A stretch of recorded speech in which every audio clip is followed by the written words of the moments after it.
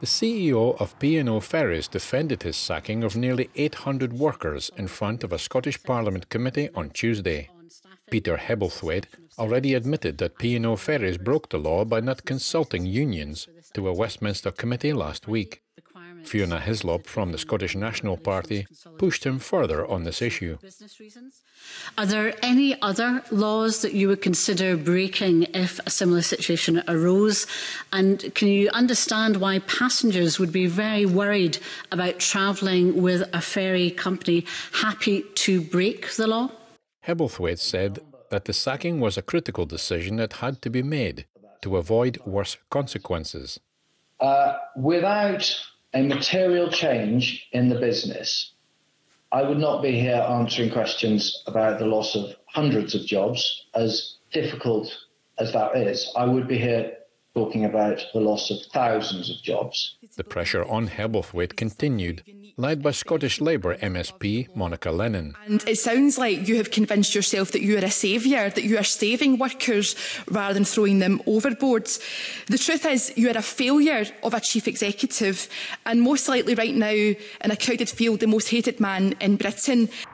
But the CEO maintained that his decisions had been made in the interests of the company as a whole. It was a very difficult decision. It was a decision that we implemented as effectively the only option that, in our opinion, we had. It was a decision that was, as I reiterate, designed to save thousands of jobs. The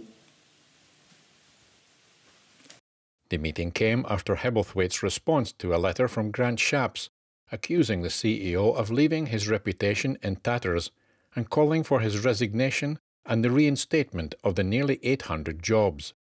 Hebblethwaite claimed the Transport Secretary's letter ignores the situation's fundamental and factual realities, as complying with this request would deliberately cause the company's collapse.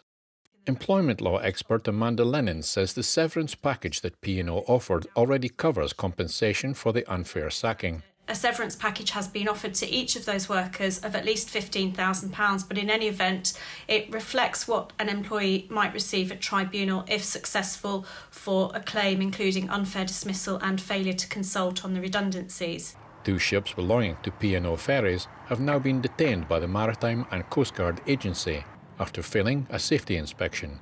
Eddie Aitken, NTD News.